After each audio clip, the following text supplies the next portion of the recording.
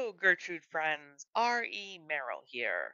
While we all wait for the great Darlene Allen to finish narrating the new Gertrude book, I thought I would read you a short story about Gert's childhood. I wrote this a little while ago just for funsies, and I think it gives us a little insight to how Gertrude is the way she is. So, here goes. Young Gertrude. "Stay away from us, you weirdo," Mandy called out, and her two cronies laughed as if she were hilarious. "I'm not anywhere near you," Gertrude said meekly. "Good," Mandy cried, "because we're pretty sure you're contagious." Gertrude's sister Harriet appeared out of nowhere. "You guys have nothing better to do than pick on a fourth grader?" "Oh," Mandy said, dramatically feigning fear. "Big sister weirdo Harriet to the rescue. What kind of names are Gertrude and Harriet anyway? Your mother must be a wacko." "Oh, wait, you don't have a mother, do you?" Mandy's two disciples looked at her nervously as if she'd gone too far. "Yeah," Harriet said slowly and menacingly. "I am coming to the rescue." She stooped to pick up a rock. Mandy took a step closer, but her cronies did not. "You wouldn't dare." Harriet cocked her arm and let the stone fly. It hit one of Mandy's friends square in the abdomen. She burst into tears and turned to run toward the school. "What is wrong with you?" Mandy cried, backing away as Harriet bent to grab another rock. "You are such a freak!" Then, as Harriet cocked her arm again, Mandy and her only remaining friend ran away. Harriet threw the rock anyway, but it fell short of its fleeing mark. Harriet turned to look at her little sister. "Are you all right?" "You shouldn't throw rocks at people, Harriet. They're going to tell on you." Harriet put a hand on Gertrude's shoulder. "I know, but I hit her right in the guts." Her chest swelled with pride. "And I'll do it again if I need to." Gertrude looked at the big brick building and then back at her sister. "But you're going to get in trouble." "I'm going to get in trouble? They were three fifth graders picking on a fourth grader. They should be the ones in trouble." "Yeah, but you threw rocks, Harriet." Harriet looked at the ground. "Oh well. So what if I get in trouble? What are they going to do? Kick me out of school? I hate school." "But if you get kicked out, I'll have to go to school alone," Gertrude cried, her wide eyes filling with tears. "Harriet!" a woman's voice called from the steps of the brick building. "Come on, sis, let's go." Harriet took Gertrude's hand and led her to the school. The woman on the steps, Mrs. Violet, waited patiently for them to get there, and then beckoned them inside. The three bullies stood at the bottom of the steps, their arms crossed, self-satisfied smirks on their faces, their positions forcing Gertrude and Harriet to walk between them on their way inside. "Don't look at them," Harriet muttered. "No problem." Gertrude had no desire to look at them. Once safely inside, the two girls followed Mrs. Violet to her classroom and sat down at the table she pointed at. She took a chair across from them. "You are not in trouble, ladies." Gertrude let out a long breath. "Good." "I don't care," Harriet said, folding her arms across her chest. "I know it's not easy being new at a school. How are things going?" "Mandy is a meanie face," Gertrude said. Harriet kicked her under the table. "Ow!" Gertrude cried. "I'm sorry she's been unkind," Mrs. Violet said gently. "I will definitely be talking to her about that. We'll make sure that doesn't continue to happen. How is everything else going? How are you settling in at home?" "Good," Gertrude said. Harriet didn't answer. "Harriet," Mrs. Violet prodded, "how are things at home?" "Fine," Harriet said. "Can we go now?" "Weird," Gertrude said. "Weird?" Mrs. Violet repeated. Harriet kicked her under the table again. "Stop kicking me, Harriet." "Yes, weird. Daisy is weird. She told us to call her Daisy. She says someday we can call her Mom when we're ready to, but for right now, just Daisy." "Gertrude," Harriet said through gritted teeth, "stop talking." "Harriet," Mrs. Violet said, "why don't you want Gertrude to share?" "Because it's none of your business," Harriet said, "and because Daisy isn't really going to keep us." "Yes, she is!" Gertrude cried. "No, she's not!" Harriet cried back. "Girls," Mrs. Violet said, firmly but gently, "let's not argue about this. The point is, you have a nice home now, and two people who care about you a great deal. So try to enjoy it." The bell rang, signaling the end of recess and the end of the conversation. On the walk home, Gertrude asked, Do you really think that Daisy isn't going to keep us? Harriet didn't answer her. Why wouldn't she? We're being really good. Harriet stopped walking and glared at Gertrude. It's not about us being good. Didn't you hear her and Stan talking? They don't have enough money to keep us. I heard them, but she said that God would provide a way. And that's another thing. Daisy and Stan are religious nuts. You can't trust a religious nut. Did you hear that? Gertrude looked behind her. I didn't hear anything. Let's go. Harriet started walking again, but Gertrude ignored her and stood staring in the direction of the sound. On Main Street, between two normal, average-looking homes, stood what looked to be a very old, very small barn. It looked so bizarre there, as it didn't seem to belong to any of the nearby houses. It was just a lonesome shed in the middle of an overgrown plot of land. As Gertrude stared, she heard the noise again, and gingerly headed toward it. Harriet, looking exasperated, turned around. What are you doing? We have to go back to the house, or Daisy will get mad at us. I think I heard a cat, Gertrude said. So? So it sounded scared. Harriet rolled her eyes. So? Gertrude stepped up to the door of the shed and looked it up and down. Kitty? She said softly. A muffled meow answered her. She looked at Harriet with wide eyes. See? She whispered. She's in there. So? Harriet said for the third time. Gertrude pulled on the door of the shed, but it was stuck. Gertrude, don't, Harriet said, looking around. We don't know whose shed this is. We should go. Gertrude dropped to her hands and knees. There was a narrow crack between the bottom of the door and the floor of the shed. She tried to peek through it, but couldn't see anything. Kitty? She called again. The answering meow was much closer this time. Whoa, Harriet said, having heard the meow for the first time. That didn't sound like a cat. That sounded like a monster. She's got to be trapped inside, Gertrude said. She sounds scared. She sounds more than scared. She sounds like she wants to kill us. That's the loudest, scariest meow I've ever heard. It was more like a scream. Right, Gertrude said. A scream for help. Gertrude sprang to her feet and skirted the perimeter of the barn, looking for another way in. There wasn't one. Let's go back, Gertrude. I'm hungry. Just then, Gertrude noticed Mandy and her cronies standing across the street staring at them. For once, Mandy was quiet. Harriet followed Gertrude's gaze, saw the girls, and muttered, Really, Gertrude, let's go. Gertrude didn't understand why the girls were just standing there staring at them. Why weren't they hollering names? Why weren't they hurling insults? Whatever Mrs. Violet had said to them must have done wonders. Gertrude leaned toward the small barn's wall and said, I'll be back, Kitty. Just sit tight. And then she grudgingly turned and followed her big sister through the tall brown grass to the street. Then they turned and headed toward the place they now called home, while Mandy and her two friends silently watched them go. That night Gertrude couldn't sleep, and she could hear voices downstairs in the kitchen. She got out of bed and crept over to the heating vent. She lay down so she could get her ear close to the hole and listened. I absolutely agree with you, Stan said. Those girls are a priority. I'm just thinking about what else we can cut so the numbers will match up. We've got to sell something or give something up. Give what up? Daisy said, her voice full of worry. There's nothing left to give up. What are we going to go without? Groceries? Heat? Well, maybe we can find a smaller place, and we've got some stuff we can sell. Let's have a big lawn sale. Smaller place? Daisy said in a raspy voice. We've only got 2 bedrooms now. The girls won't mind. Think of where they came from. I'm sure they'd be fine sleeping on a fold-out in the living room. They'd get to watch TV later that way. Gertrude could hear the smile in his voice. Okay, fine, Daisy said. I'll start going through some stuff tomorrow.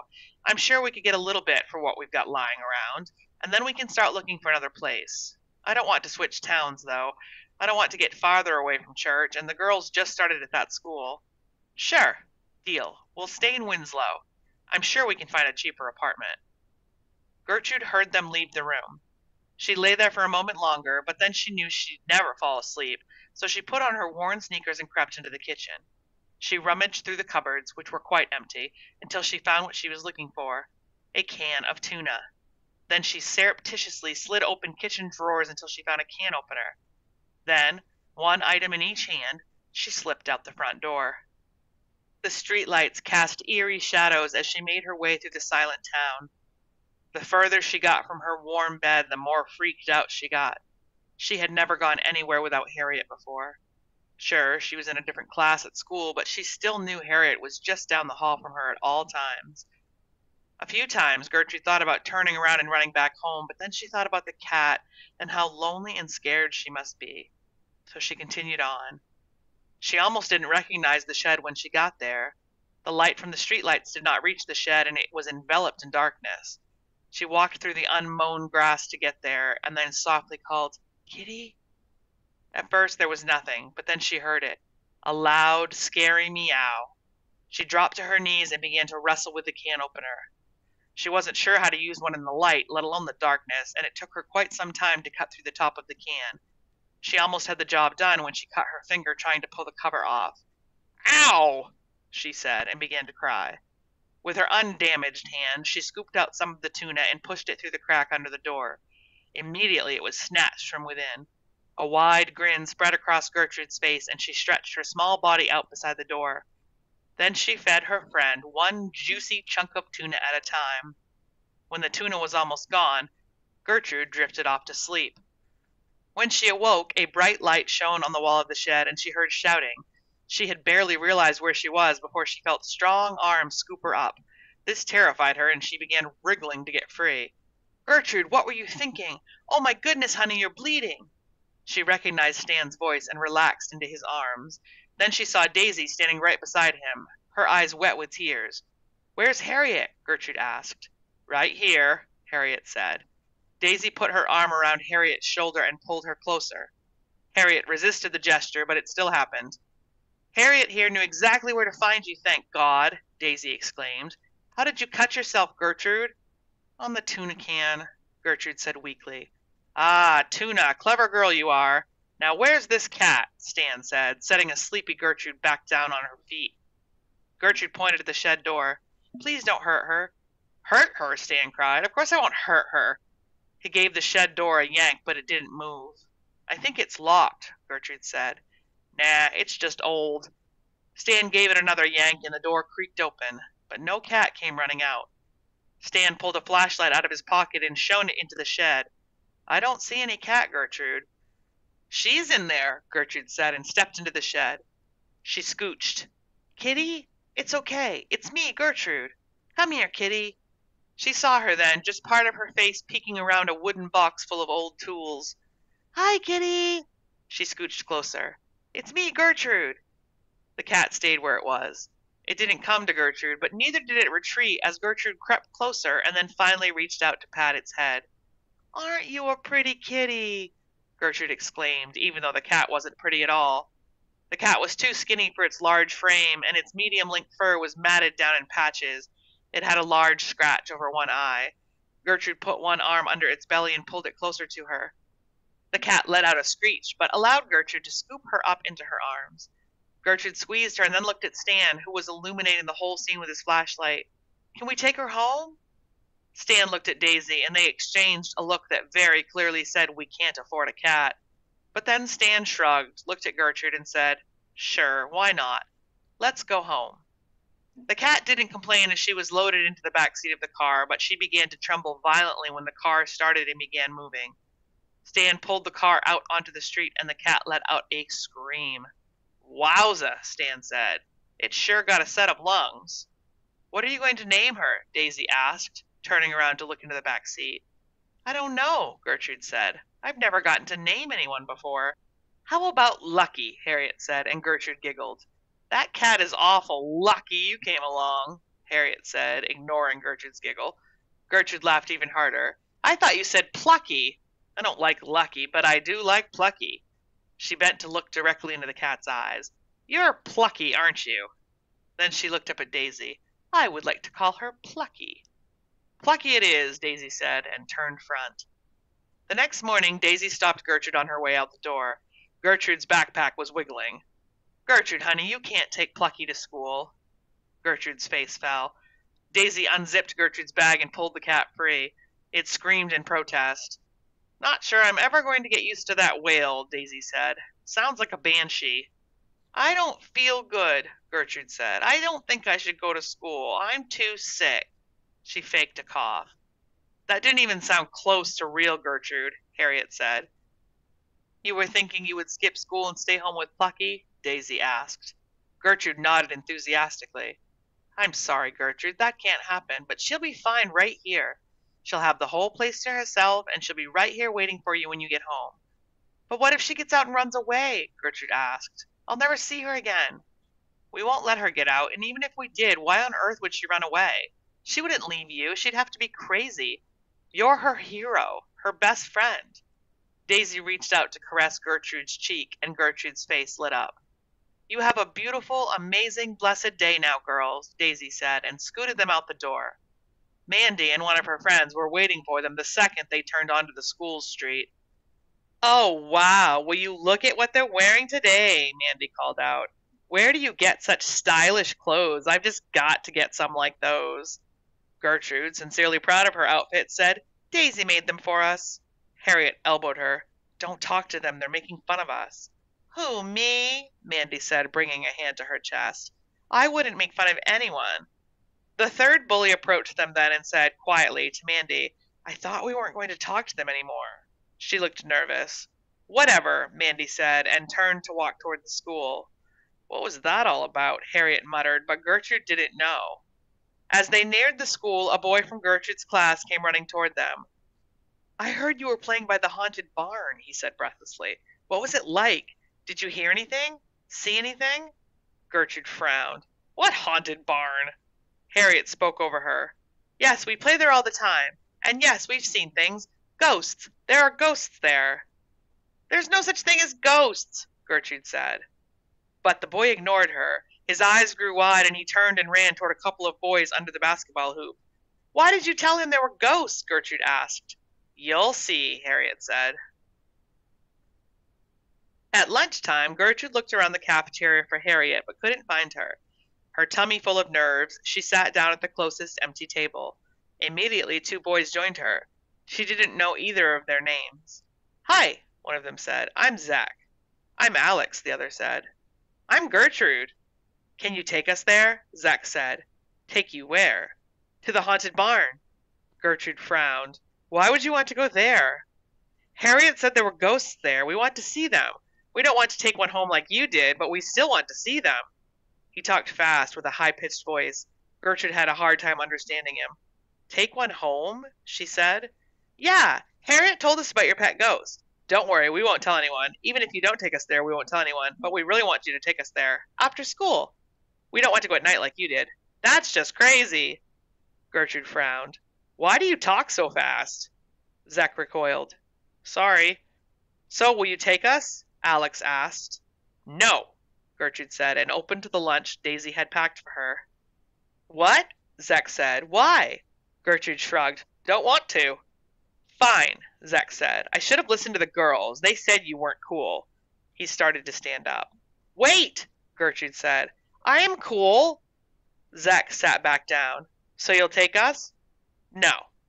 Zach stood again. Fine, we'll just ask Harriet to do it. Where is Harriet? Gertrude said. Didn't you hear? She's in the principal's office. Why? Gertrude felt cold all of a sudden. Because she's been scaring everybody with stories about Plucky. Gertrude gasped. Plucky? Why does that scare anyone? Zach looked at Alex incredulously. Wow, you guys are weird. Because having a pet ghost is scary. Harriet told Mandy that Plucky was going to sneak through her walls at night and cut off all of her hair. Mandy freaked out. Zach stood and stared at the speechless Gertrude for a few more seconds and then said, Come on, Alex, let's go. Panic clung to Gertrude for the rest of the day. Harriet never showed for afternoon recess, and Gertrude was worried that she'd been taken to jail. At the end of the very long day, Gertrude was called to the office where she found Daisy and Harriet waiting for her. Come on, honey, let's go home, Daisy said. She sounded tired. They sat in after-school traffic for several minutes, and Gertrude wanted to ask what was going on, but she didn't know what words to use. Finally, Harriet spoke up. Did you tell them that Plucky isn't a ghost? I did not, Daisy said levelly, without turning around. Harriet's face lit up. Really? Thanks! Daisy reached up and adjusted the rearview mirror so she could look Harriet in the eye. Harriet, why did you tell them we have a pet ghost? Harriet snorted. You should have seen their faces. Harriet, Daisy said sternly. This stupid Mandy girl is picking on Gertrude. Let's not call her stupid, Harriet. Jesus wants us to love our enemies. She is stupid, Harriet insisted. She spells her name with an I and dots the stupid little I with a stupid little heart. She's as stupid can be.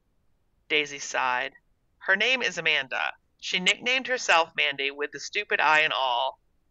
How do you know that? Harriet asked. This is a small town. I know her mother. Anyway, what does an I have to do with a lie about a ghost? So they were all so impressed that Gertrude was hanging out at the haunted barn, Harriet began. Haunted barn? Daisy said, horrified. Yes, the shed where we found Plucky. The kids all think it's haunted, and Mandy saw us yesterday when Gertrude first heard Plucky squawking. Then one of the boys in 6th grade saw Gertrude out there alone at night. They were all amazed that Gertrude was out there all alone just hanging out at the haunted barn. And so, I thought if I told them that we had a pet ghost, they might get scared enough to leave Gertrude alone. There was not even a hint of remorse in Harriet's voice. Daisy finally pulled out onto the street. Harriet, lying is never the answer. But you didn't tell them the truth, Harriet reminded her. They didn't really give me a chance, Daisy said. They told me you were terrifying people with ghost stories, and they told me to make it stop or you would be suspended. It wasn't so much a conversation as a lecture. Thank God it's Friday. We all need a weekend to recover from this. Sorry, Gertrude said. Daisy glanced over her shoulder at her. Sorry? Why are you sorry? You didn't do anything. Gertrude shrugged. They were quiet the rest of the way home. When they entered the apartment, Gertrude immediately began calling Plucky. Harriet snickered. Gertrude glared at her. What? Harriet said. I thought Plucky was a stupid name for a cat, but it's a pretty good name for a ghost. A stack of boxes sat near the door. Are we moving? Harriet asked. Eventually, yes, Daisy said, but those boxes are just for the lawn sale. What lawn sale? We're going to have a lawn sale tomorrow. Why? Do we need money that bad? Harriet asked. No, Daisy said. We just need to get rid of some junk. So much for not lying, Gertrude thought. She found Plucky and scooped her up into her arms. Wow, Gertrude said. Her fur's getting softer. Well, she's had some time for some grooming, Daisy said. She sat on the couch and patted the seat beside her. Have a seat, girls. Gertrude, still holding Plucky, sat down immediately beside Daisy. Harriet sat beside Gertrude. Here's what we're going to do, Daisy said. Why don't we let the kids believe whatever they want? If it keeps them from picking on Gertrude, then great. But we're not going to intentionally grow the lie anymore, okay? Gertrude nodded, but Harriet looked away. Okay, Harriet? Daisy said. Harriet still didn't answer. Harriet, I don't want you lying anymore or intentionally scaring people. Just don't talk about Plucky anymore at all, okay? Harriet didn't answer. Gertrude elbowed her in the side. Ow! Harriet cried. What did you do that for? Because if we're not good, Daisy is going to send us back, and then I'll lose Plucky. Daisy gasped. Then she slid off the couch so she could kneel in front of both girls. She took one of Harriet's hands in one of hers, and then she put her other hand over one of Gertrude's. She couldn't take Gertrude's hand because her little fingers were wound around Plucky's fur. Girls, I need you to hear me. I will never send you back. Ever. Gertrude's eyes filled with tears that spilled onto Plucky's fur. Daisy reached up to wipe some of them away. I know you guys have had a rough start to this life, but you are safe now. Stan and I love you. We want to be your parents. We are never going to give up on you. We want to adopt you. Do you understand? Gertrude nodded, but Harriet said, No, I don't understand. Why? Why would you want us? We're freaks. Daisy took a deep breath. Stan and I really wanted a family. When we found out we couldn't have children, we signed up to be foster parents, but we made it clear from the beginning that we were playing for keeps. They placed you with us knowing that you would stay here. You don't need to worry about having to leave. Ever. When Gertrude woke up the next morning, she was delighted to see Plucky curled up right beside her head on her pillow. Gertrude kissed her belly and then looked over to see that Harriet's bed was empty. Leaving Plucky in bed, she got up and went to find her sister. At first, she couldn't find anyone and was scared she had been left alone, but then Stan came inside and grabbed another box from the pile. Good morning, Gertrude, Stan said brightly. There's oatmeal on the table if you want to grab some breakfast. Then you can come outside if you want. Gertrude went back to her room to get dressed, and then skipped breakfast to go outside. Daisy and Stan had brought out a few tables which were covered in odds and ends. A bunch of people Gertrude didn't know were perusing the piles. Wait, Harriet cried. I have something to sell.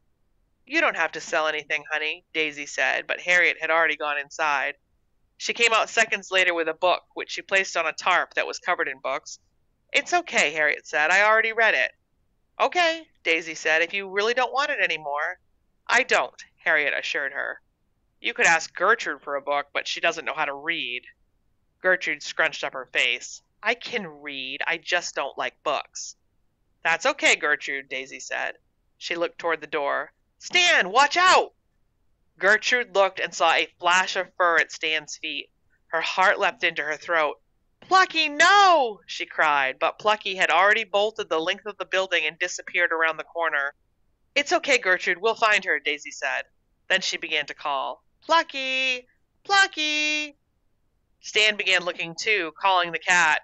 Harriet helped as well, but after 10 minutes of searching and calling, everyone gave up. Everyone except Gertrude. Don't worry, Daisy said, resting a hand on top of Gertrude's head. She'll be back. She just went off to have an adventure. She knows where her home is. But Gertrude didn't trust that to be true, and she kept looking.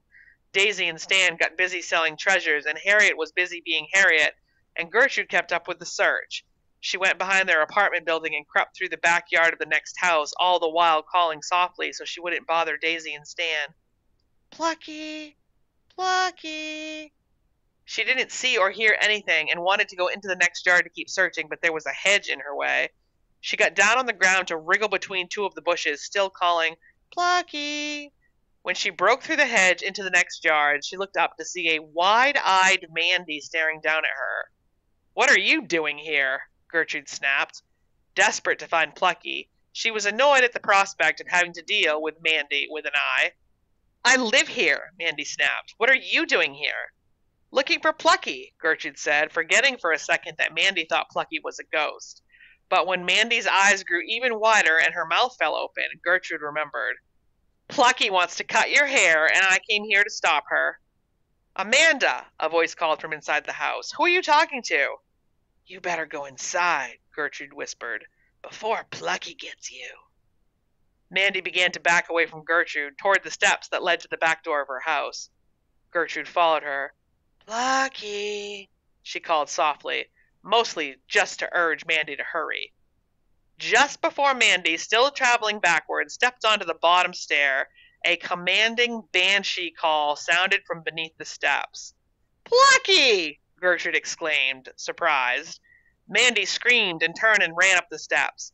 Gertrude let out a giggle that sounded a little like an old lady cackle and got down on her hands and knees to peer beneath the steps. And there Plucky was, staring back at her. Come on, sweetie, let's go home. She scooped her cat up into her arms and then ran for the street. Then she ran all the way home, to the apartment that her new family would soon move out of so they could move into a new, smaller apartment, where Gertrude would finish growing up with two people who loved her as though she were their own, and where Plucky could live a long, rich life with a child who had rescued her from a barn that was never really haunted. But Mandy would tell the story for the rest of her life, and though most people didn't believe her, everyone continued to avoid the abandoned shed until it fell in on itself.